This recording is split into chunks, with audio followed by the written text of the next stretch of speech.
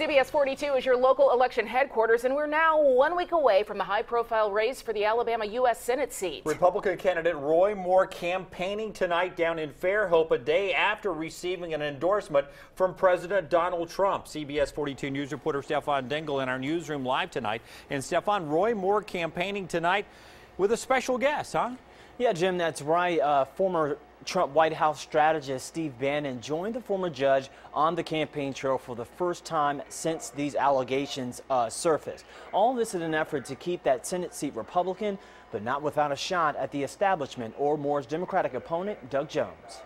Are we going to let a bunch of elites that have pillared this country over the last 30 or 40 years, are we going to allow them to win?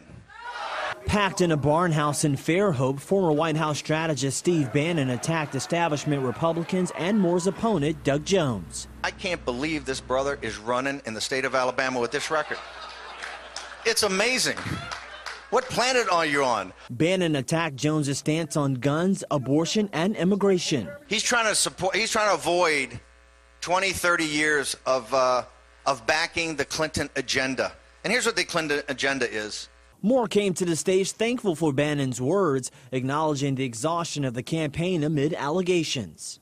You know, this has been a long and enduring campaign. Been very intense, but we've got 6 days left. Less than a week before the election, Moore now has the backing of President Trump and the Republican National Party. And the people of Alabama are going to speak to the people in Washington, D.C. and across this nation what we're going to do in this country. We're going to bring it forward and quit sitting on our chairs in Congress and get moving and make this country great again. Now, interesting note here, during Steve Bannon's speech tonight, he took a lot of time criticizing the Republican National Party, who now fully endorses Moore in hopes that he keeps that seat Republican.